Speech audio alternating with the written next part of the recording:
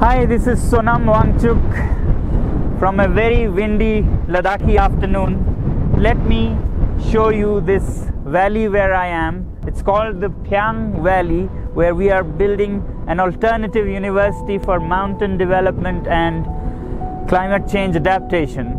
The sad story of this valley is that in 2006 there was a devastating flash flood which took many lives and washed away many farms, fields and houses.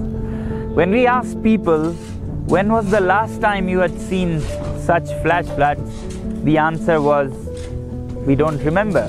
The next flash flood was in 2010, and the next 2015, and the next 2017. The mountains are facing the wrath of nature in the face of climate change. For the last 30 years, together with my team, we have been struggling, or rather playing, in these mountains with earth, sun, ice and fire to help climate change mitigation and adaptation.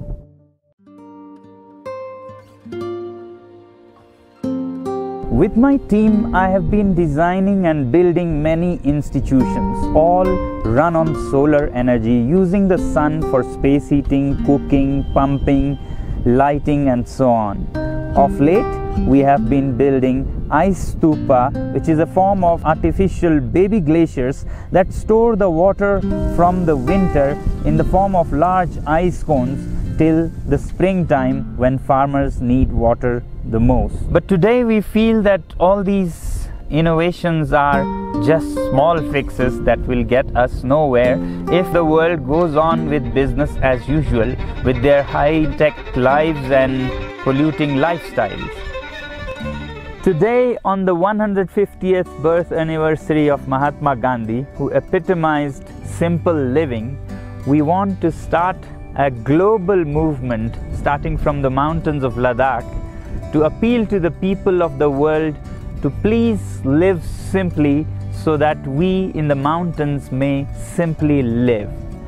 But how do we reach out to the people of the world? Well, that's where we need your help. We're planning to start a major campaign, a uniquely innovative crowdfunding campaign around New Year this year, where people of the world will contribute not in money. In any case, the planet doesn't need money. It needs changes in lifestyle and behavior. So people can contribute by pledging lifestyle change, and the site will tell them how much worth in dollars or rupees they are contributing. For example, a pledge to not use single-use plastic could amount to a contribution of, say, $1,000. Similarly, other behavior changes like choosing trains instead of flights, stairs instead of elevators, bicycles instead of cars, or a pledge to go vegetarian and planting trees will be evaluated by the site, and a total global contribution will be worked out around the new year 2020, which may run into trillions of dollars.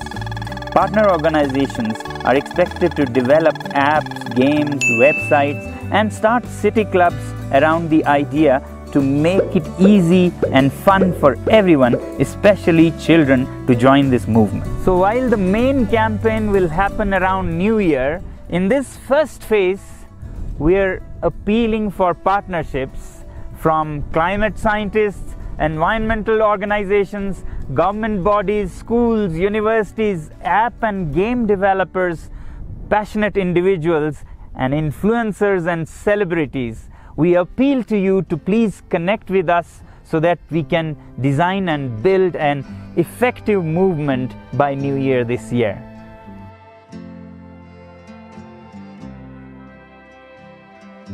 Please live simply, so we can simply live.